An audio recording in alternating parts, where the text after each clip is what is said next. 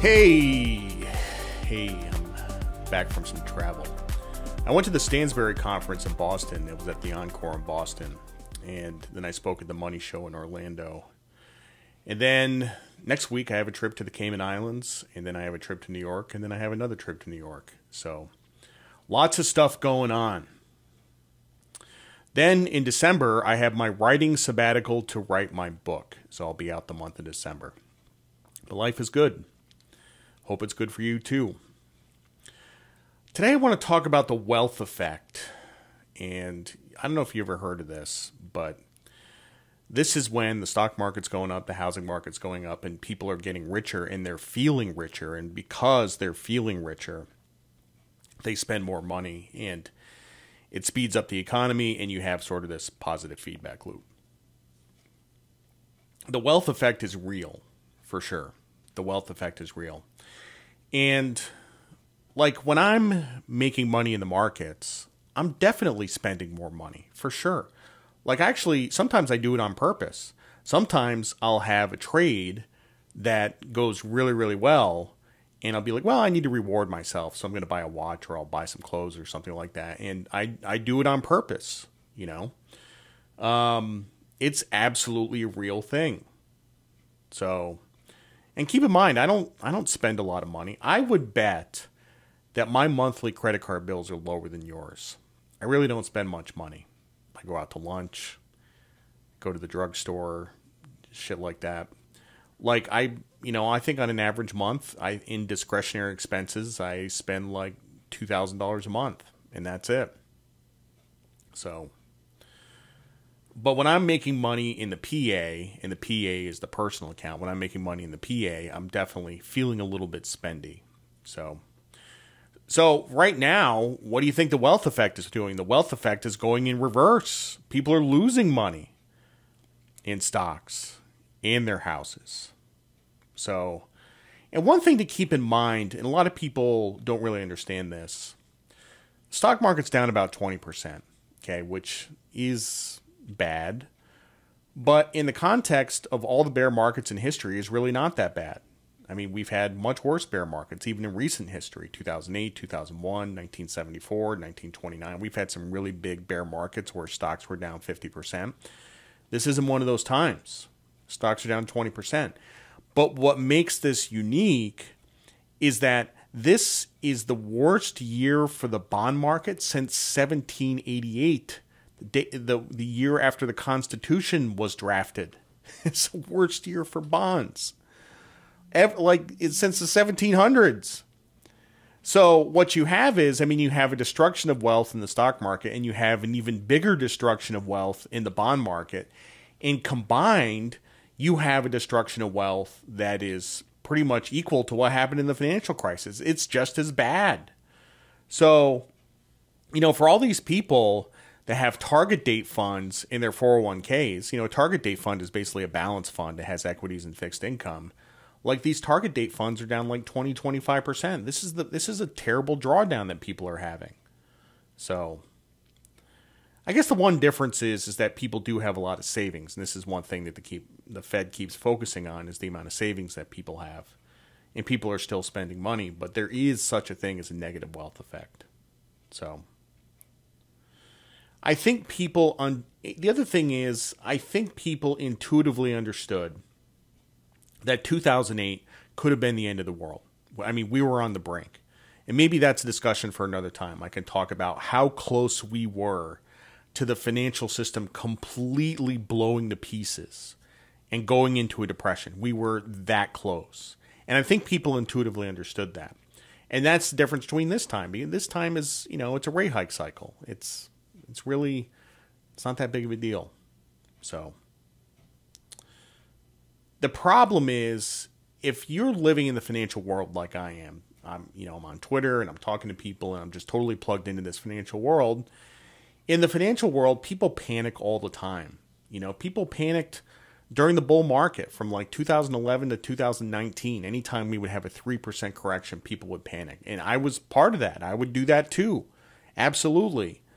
And people in finance tend to make a much bigger deal about things than they actually are. What you really need to do is put yourself in the shoes of an individual investor who has some investments in a 401k. And for that person, a 20% drawdown really is not that big of a deal in the context of their entire career. It's really not. And I don't think this is a big deal. I mean, it's a big deal, but, you know, we're going to survive. Okay, we're going to survive. Just like we survived the explicit lyrics in the 90s. Just like we survived being kids in the 1980s. We're going to survive this. So I think people in the real world have a lot more perspective. You know, if the market goes down 20%, it'll come back. You know, they're not too worried about it. That's what they say. It'll come back. I talk to people like that all the time, you know. And I do think there will be one or two situations in our lifetime where we really do have to worry about the market not coming back. But I don't think this is one of those times. I really don't. So in this respect, average people are smarter than financial people. It's because they have a long time horizon and they have strong hands. You know, they take a long view. And another belief that is common in the financial world is that you can't find a bottom in the bear market until all the retail investors capitulate, until they panic and they just puke and they sell, and then we can find a bottom. I don't think that's necessarily the case. You know, it would take a lot for people to capitulate. I mean, you'd have to get the stock market down like 50%. The retail investors are the strong hands. It's the professional investors that are the weak hands. They're the weak hands. They're the ones that are panicking when stocks are down like 8%. So I would not count on this mass capitulation from retail investors. It's not going to happen. And I do think that we can have a bottom in the stock market without that capitulation. So, and that's what I'm saying. I'm saying you're smarter than the pros. You know, and oftentimes that's true. 20%. It's not that big of a deal. It's not. None of this is a big deal. And then you go on Twitter and you see these doofs talking about how we're going into a depression. Man, that is not going to happen. It is not going to happen. So that's your financial therapist appointment for the week. You should really feel better. Like, really, you should feel pretty good about how things are going right now. I mean, really, like we hiked Fed funds like 4% in less than a year. You know, like the economy didn't crash and the stock market didn't crash and everything's okay. You know, so. And let's say the market does go down 30 or 40%. It doesn't really change what you do, you know. And if it does change what you do, then you have a problem, right? Because if you're one of these people where stocks go down 30% and you're like, oh shit, like now I'm scared, I can't contribute to my 401k anymore, then what you're doing is it's suboptimal behavior. Like you have to keep sending in those checks. You have to keep investing in all environments. Because what you're trying to do is keep up with the index. You're trying to get the average return, you know. So I talk about this study a lot. In 2019, JP Morgan did this fascinating study. And they looked at the markets between 1999 and 2019.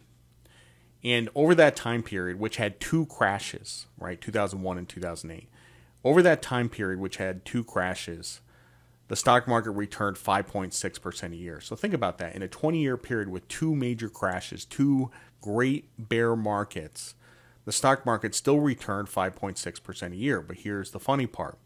The funny part is that the average investor returned 1.9%. Much worse in the stock market. Worse in the bond market. They actually did worse in the bond market.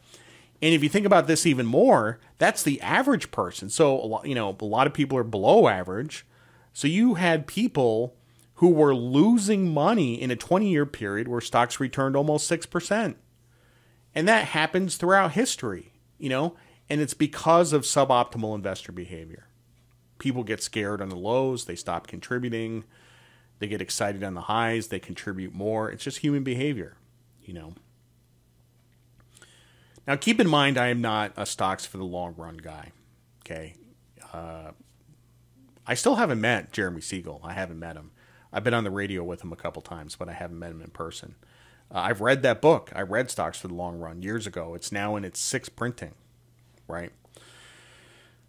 I don't know that I agree with it for a whole bunch of reasons. And, you know, we've already chewed up a bunch of time in this podcast, and I don't want to get into it. But let's just say that the conditions that led to the stock market return for the last 100 years may not be present for the next 100 years. Okay? So I'm not a stocks for the long run guy, but for the time being, I am. And I also want to say that if you only invest in stocks for your retirement, then you're a fool. You have to diversify across asset classes. You at least have to have some bonds, especially now. Now's a good time to invest in bonds. Gee whiz. Like, you can get like 6% on investment grade corporates. It's an amazing deal. Get like 9 or 10% on high yield. It's fantastic. Like, why wouldn't you do this? You know? But yeah, you should take a long view. And I think the chance that we put in new highs next year is, you know, I think it's reasonable. I think it could happen. I just don't want you to panic. Remember, I am the guy that tells you not to experience financial stress. And a lot of financial stress is your attitude. You can choose to stress about this stuff, or you can choose not to stress about this stuff. I have been through a lot of bull and bear markets. I've been through times when I felt rich, and I've been through times when I felt poor. Now I feel poor. It sucks. It does. It sucks. But I have never felt poor and stayed poor, you know, and usually at some point I'm falling ass backwards in the money again, and sometimes it's easy and sometimes it's hard. You know, right now I'm feeling poor because I got a lot of money going out the door for this house, and that sucks, but that will pass. The Wall Street people have a saying for this. They say, easy come, easy go. And I totally believe that. Easy. That's the way it's been my whole life. Easy come, easy go. Although, it would be nice if it was easy come, hard go. Right? Like, you make some money, you want to hang on to the money. You want to hang on to your gains. Anyway, the trips were fantastic. The Stansbury conference was awesome. I got to DJ the conference, and it was huge amounts of fun, and people were actually digging the music. It was fun. The money show was a bust. It was a very old crowd, like really old.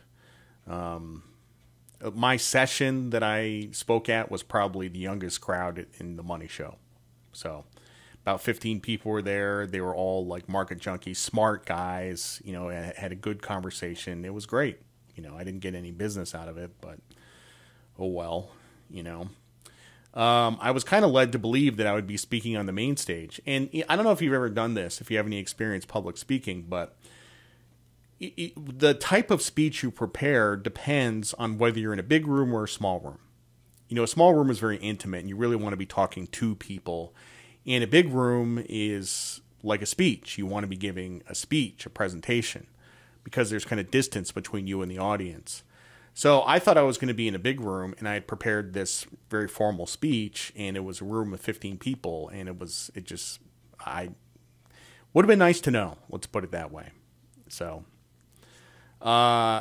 Stephanie Pomboy was speaking on the main stage, and I'm like, you know, she's terrific, but I bet that I have at least as big of a following as she does. So I think she has better PR people. She's in Barron's all the time.